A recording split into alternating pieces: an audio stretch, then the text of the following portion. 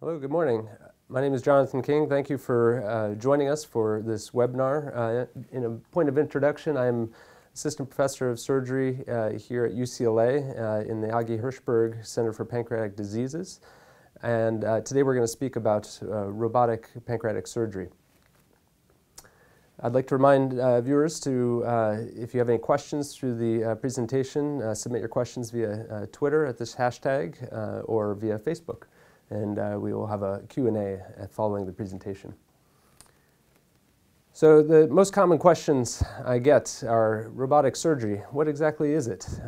Is this a robot that's operating on me? And the short answer is no. The robot has no autonomy, and actually it's the surgeon sitting at the console that controls every movement of the robotic arms.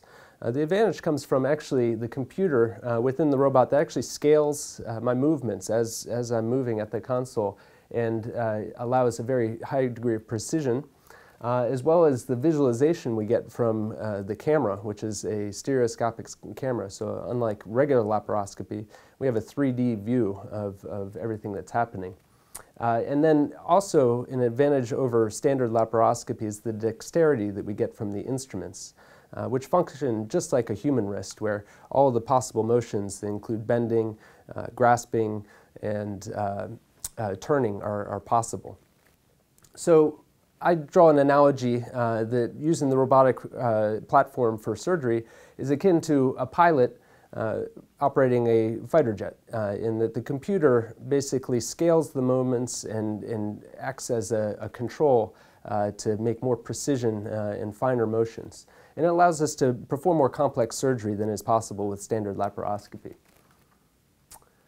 So on the left-hand side, you see a diagram of the typical incision for a standard classical Whipple that is performed in the open manner.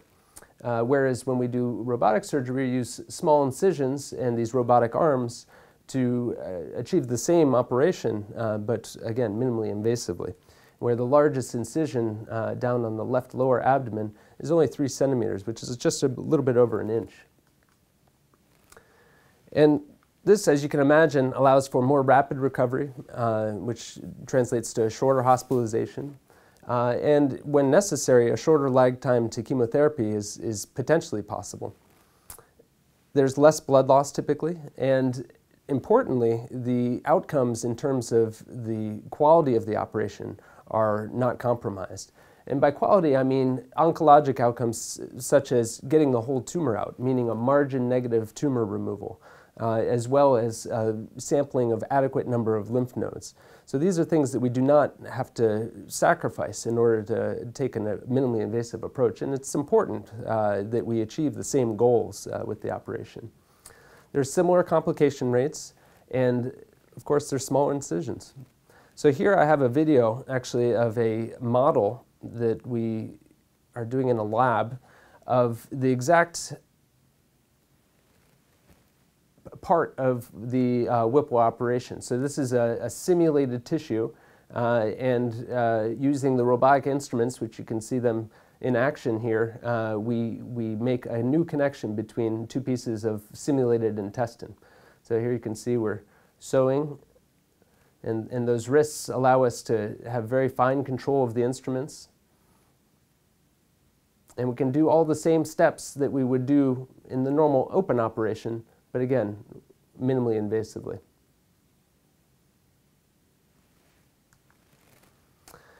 So part of the reason why we don't have laparoscopic or minimally invasive approaches to pancreatic surgery the way we do for gallbladder surgery or some of the other common operative procedures is the complexity of pancreatic surgery. So to begin with, the pancreas is in a protected location. Here seen with the stomach actually flipped up, the pancreas is actually behind the stomach and some of these other organs. And when we talk about the pancreas and when we talk about operations for the pancreas, it's also important to understand that there are different regions of the pancreas, and the operation for pathology in different regions of the pancreas changes. So there's the head, a neck and body, as well as a tail. And so when there's a tumor, for instance, in the head of the pancreas, then what is necessary is what's called a Whipple operation, and that's this diagram down here. This is about as complicated as GI surgeries get, in that we have to take out part of the pancreas, the head of the pancreas, part of the small intestine called the duodenum, as well as the gallbladder and part of the bile duct. And that means that we have to make new connections to all of these structures, and that's what's on the bottom right, where we've sewn together a piece of intestine to let all of these structures drain so that people can eat and digest their foods normally. Now, in the tail of the gland, if we need to remove the tail of the gland, it's a lot simpler because we don't have to make all those new connections. And we call that a distal pancreatectomy. And depending on the reason for the surgery, we will sometimes take the spleen as well. A central pancreatectomy involves taking out part of the body, and rarely we perform a total pancreatectomy or removal of the whole pancreas. And there are also drainage operations for chronic pancreatitis that we won't talk about much here, but are also, all of these operations are possible with the robotic assistance in a laparoscopic or minimally invasive fashion. What conditions are treated? Well, pancreas cancer would be the most common, and certainly this is one of the main indications for doing these types of surgeries. And there's also a variant of pancreas cancer called neuroendocrine tumors, which we abbreviate PNETs. Cystic tumors of the pancreas, which behave sometimes like polyps in the colon in terms of they can be premalignant. And these are called intraductal papillary mucinous neoplasms, or IPMN, as well as mucinous cystic lesions. Sometimes are, again, reasons for performing pancreatic surgery. And chronic pancreatitis is another reason. And again, all of these diseases are treated with a robotic-assisted approach. So what are some of the signs and symptoms of pancreatic disease? Now, this isn't specific just to pancreatic cancer, but certainly these are warning signs of malignant diseases like pancreatic cancer. The number one is jaundice, which is yellowing of the skin or eyes, and darkening of the urine. Weight loss can certainly be common, as can be a specific type of loose stools called steatorrhea, which signifies fats in the stool. New or worsening diabetes can be a very common presenting sign, although it's subtle, and most people who have new onset diabetes do not have pancreatic cancer. And abdominal and back pain. So once you've been referred to a surgeon or to the Center for Pancreatic Diseases here at UCLA, you're evaluated by a team of physicians. So on this team are surgeons such as myself. There are gastroenterologists, medical oncologists, radiologists, pathologists. And we meet every Tuesday and discuss all of the clinical information that comes to us and form a treatment plan. And then we see you in clinic also as a team, such that you see all the necessary specialties to treat your specific condition. Following this evaluation, we may order additional laboratory studies, additional imaging, such as a CAT scan or a computed tomography or MRI. Endoscopy is sometimes necessary, and this will oftentimes include an endoscopic ultrasound, which is a way of performing ultrasound from inside. And this allows us to perform biopsies often as well. And then oftentimes a preoperative medical checkup to address any cardiac, pulmonary, or other medical problems that exist. An important aspect of getting ready for a surgery is nutrition, as well as maintaining an active lifestyle. So I always include a bit of information about being sure to eat healthily and also to maintain your activity levels leading up to a big surgery. What can you expect from one of these robotic-assisted operations? Well, I'll focus here on the Whipple, but when we finish surgery, we do leave a single drainage tube, which is a thin, about the diameter of a pencil, drainage tube that's flexible and is connected to a drainage bulb. And that stays from anywhere between 3 to sometimes 5 to 7 days. Most patients are discharged without their drain, although occasionally some people do go home with their drain. We do plan to have you out of bed walking on the first day after surgery, and most people are able to have a clear liquid diet on the first day after surgery, which is advanced to a solid diet, usually within 2 to 3 days. Hospital stays average about 4 to 7 days, with most ending up in the 5 to 6 day range. And home recovery is an important part of the recovery, and it can last up to 4 to 6 weeks. So I would like to talk about a couple of case vignettes. These are actual patients that we've de-identified, obviously. But the first is a relatively young gentleman that presented actually with an obstruction of his colon. And the CAT scan here shows that there's a tumor in the tail of the pancreas, and this has caused that obstruction in the colon. So our endoscopy colleagues were able to place a stent to open up the colon, and that allowed us then to come back and do a distal pancreatectomy, a removal of the spleen, or excuse me, a removal of the tail of the gland along with the spleen and this piece of colon that was involved in the tumor. And we made a new connection and achieved a margin negative resection, meaning all the edges were clear of tumor. And the patient went home on postoperative day 6 and was able to begin chemotherapy 1 month after surgery. And another patient who had chronic pancreatitis and debilitating abdominal pain. There was a stone in her pancreatic duct that was causing a blockage that was attempted to be dealt with endoscopically, but was not possible. And so we performed a robotic-assisted Whipple.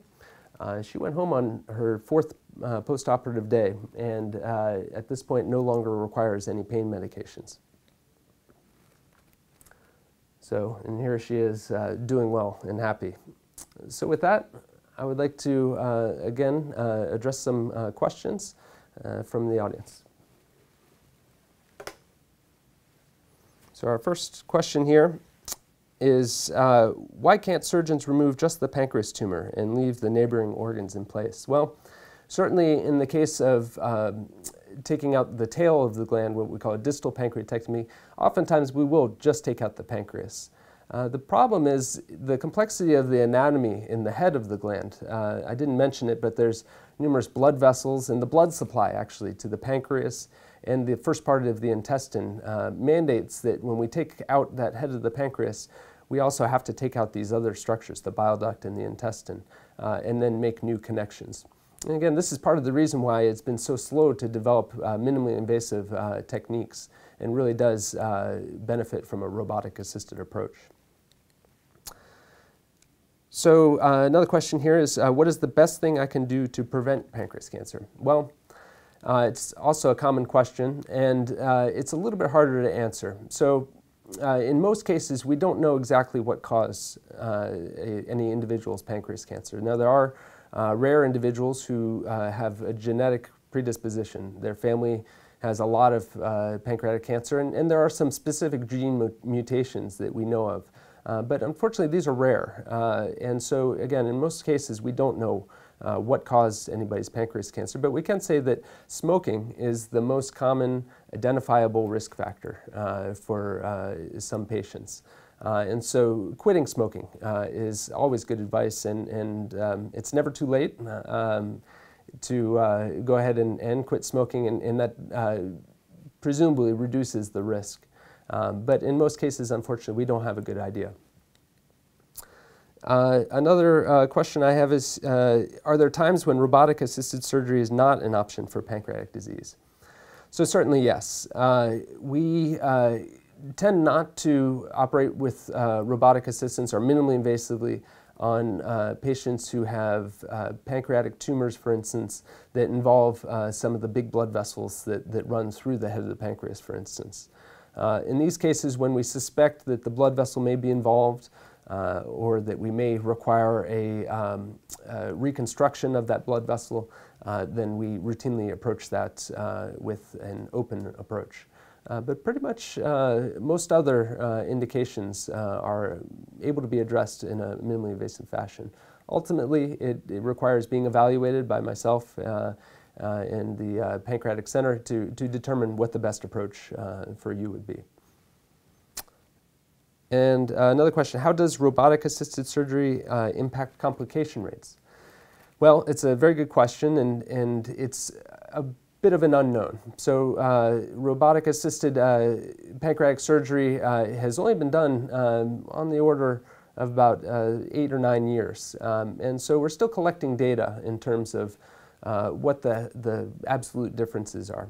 What I can say is that all the data indicates, as I mentioned before, that the complication rates are similar or even better in terms of blood loss and some of the other common complications from pancreas resections. And so it's certainly safe, and it may offer some benefits in terms of the quicker recovery and we think maybe a quicker time to being ready for chemotherapy. And this one, why is pancreas surgery usually so extensive and complicated? We did address this a little bit early in the presentation in terms of the protected location of the pancreas. It's behind other organs, and then also the necessity to make these new connections between the intestine, the pancreas, the bile duct, and the stomach. And so really that is a lot of what makes it complicated. I think with that, we will wrap it up, and thank you for joining me, and I hope this was helpful.